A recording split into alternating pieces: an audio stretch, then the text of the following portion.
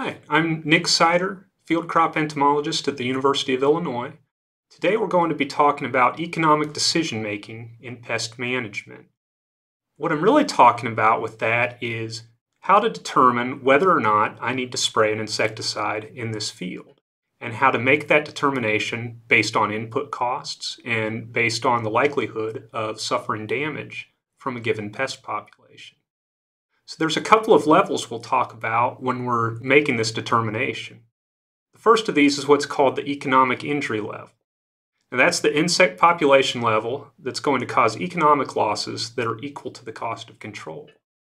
You can think of this as the break-even point. This is where the damage from that insect in terms of dollars, whether that's a loss in yield or in quality, is equal to the cost of control. Now how do we determine this?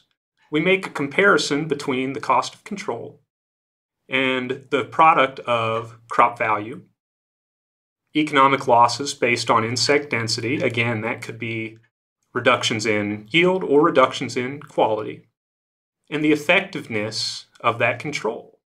Now, as you might imagine, these levels don't stay static. They do change over time.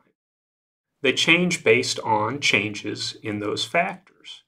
And so, for instance, as crop value decreases, the economic injury level will increase, meaning that you actually need a higher pest population to justify protecting that less expensive crop, that less valuable crop.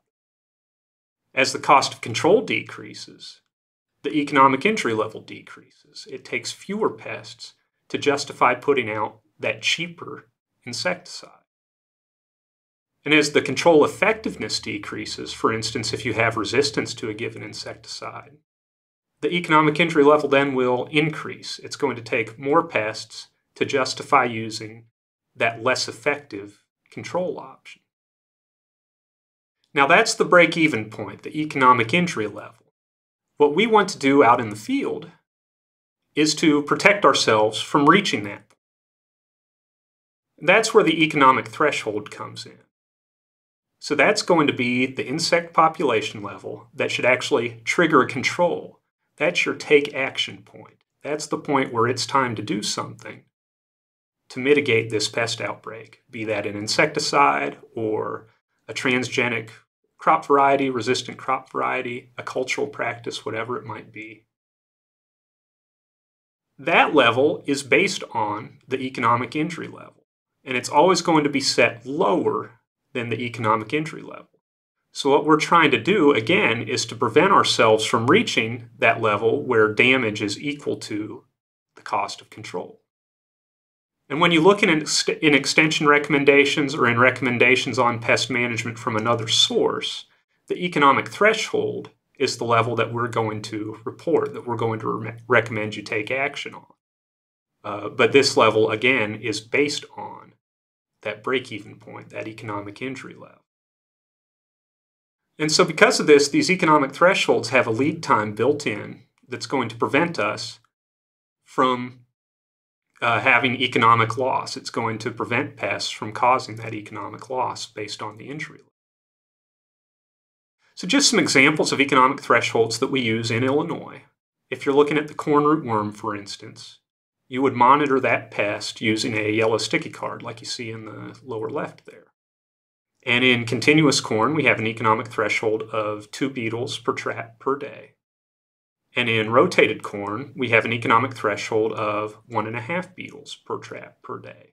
So if you're monitoring a soybean field and you exceed 1.5 beetles per trap per day, you know that you're very likely to get an economic return from protecting corn grown the next year from corn rootworm, either with a soil insecticide or with a BT hybrid. When we look at defoliators in soybean, similar to the picture we showed you on the front page, we're actually going to estimate the percent defoliation that we have on that field. And we have an economic threshold of 20% defoliation, when 20% of that soybean foliage has been removed by these insect pests. Then a control action is very likely to give us a positive economic return. So back to the question I asked at the beginning, do I need to spray an insecticide in this field? we have an economic threshold of 20% defoliation after bloom. In this case, we have a field that has 16% defoliation. We're below that economic threshold, so spraying in this field would not pay for itself. And that's ultimately what we're trying to do, is guide that spray decision by when it's going to provide a positive return on that input cost.